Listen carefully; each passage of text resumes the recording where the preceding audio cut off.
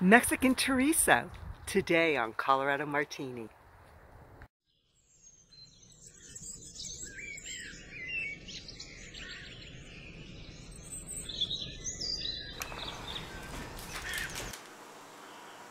So what is chorizo? Chorizo is a Mexican and Spanish type sausage. It's spicy. It's usually made with vinegar. Sometimes has paprika and chili powder in it and garlic, depending on whether you're making the Spanish or Mexican version. My version I make with red wine vinegar, garlic, paprika, chili powder, oregano. It's just full of wonderful spices, and it is awesome put in scrambled eggs, tacos, you name it. Any kind of Hispanic type dish, chorizo is just marvelous in. It's not overly hot, but it does have that spicy twang to it.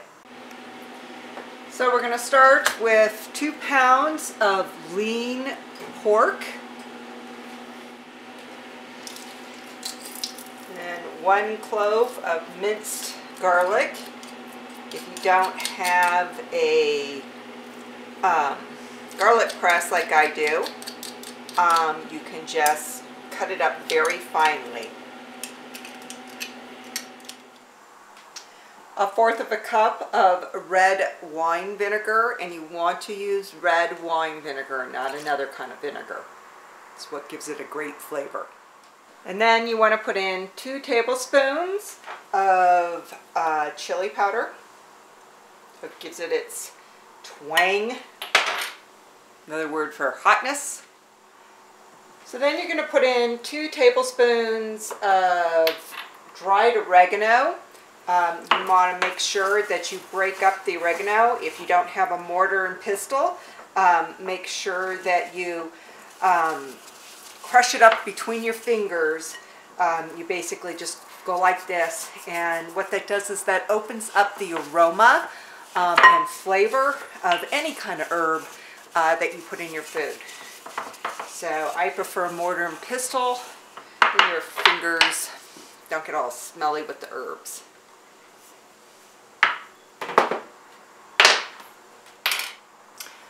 Then you're going to add some paprika. You can pretty much use any kind of paprika that you like. A sweeter kind of paprika makes it even better. And so the chili powder and paprika is what gives chorizo its distinctive red look to it. So next we're going to put in a 1/2 teaspoon of cumin. If you've never used cumin before, it's very prevalent in Mexican food. It's spelled C-U-M-I-N. We also use it a lot in Indian food or Mediterranean, Southern Mediterranean type food. But it's pretty much in a lot of dishes that are Mexican style. Next we're going to put in some salt, and we put in a teaspoon of salt. I always use Himalayan or sea salt. I never use table salt because this is more nutritious than regular table salt, and it also doesn't carry all the chemicals that they put in regular table salt that keeps it from clumping. So definitely always use Himalayan or sea salt or Celtic salt. I am not a big believer in using table salt. So to top it all off, I put in some ground pepper.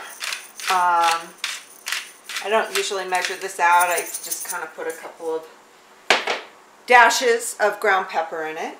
And so now what you're going to do is you're going to mix this all together with your very clean hands.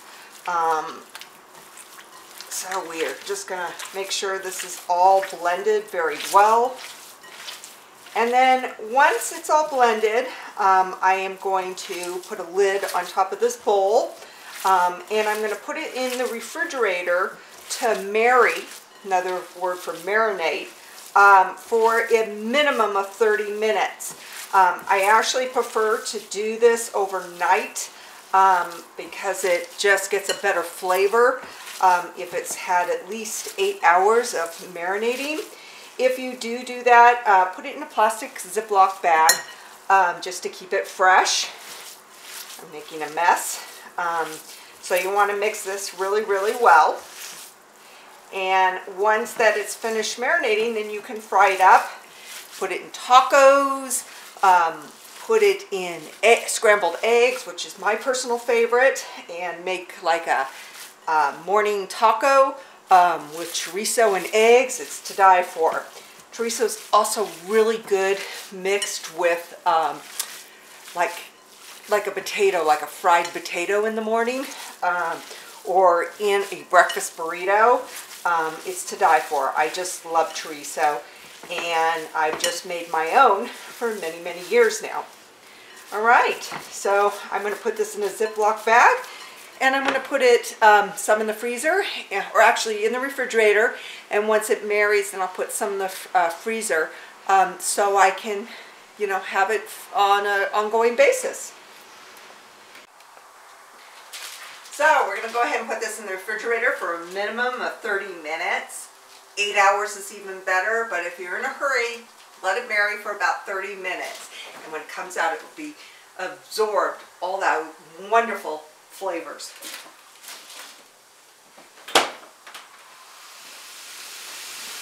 So I'm going to go ahead and make a dish with the chorizo that's already marinated in the refrigerator.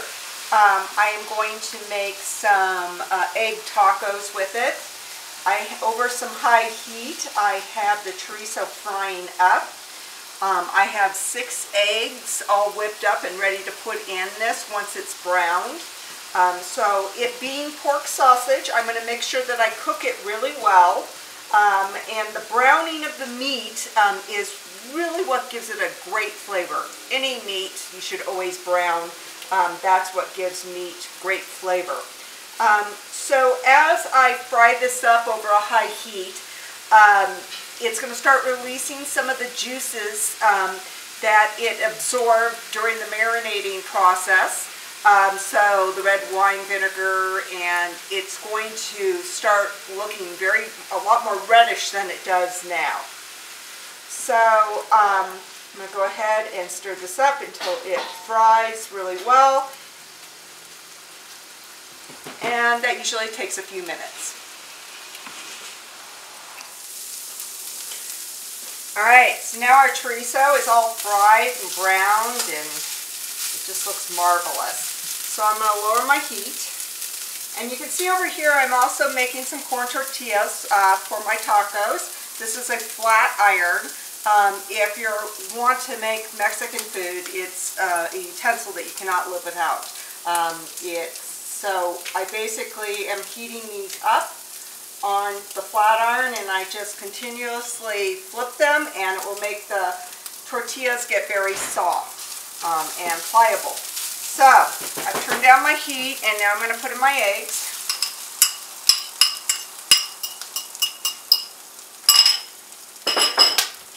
And I'm going to scramble these in my eggs. Now, once these are done, I am going to turn off my heat, and then I'm going to grate some cheese into the eggs. You always grate your cheese into scrambled eggs after you removed it from the heat. You never put the cheese in as you're scrambling, because then you just get eggs that are just overly mixed with cheese. And you want your cheese to be more separated from the eggs, so if you put it in after the eggs are done, then you have more of a pocket of cheese within your eggs instead of cheesy eggs. And then when this is all done, then we're going to go ahead and put them into our tortillas, and they just make marvelous breakfast tacos. You can even have them for dinner and lunch. We're actually having them for lunch today. I'm going to turn up my heat a little bit. So once these are done, we'll add the cheese.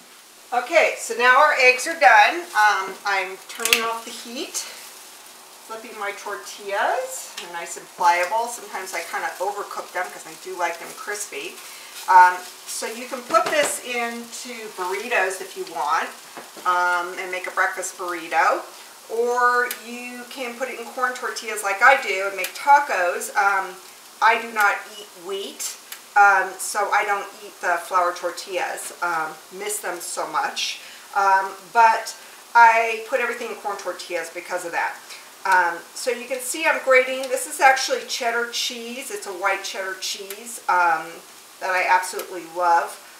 It's like a sharp cheddar.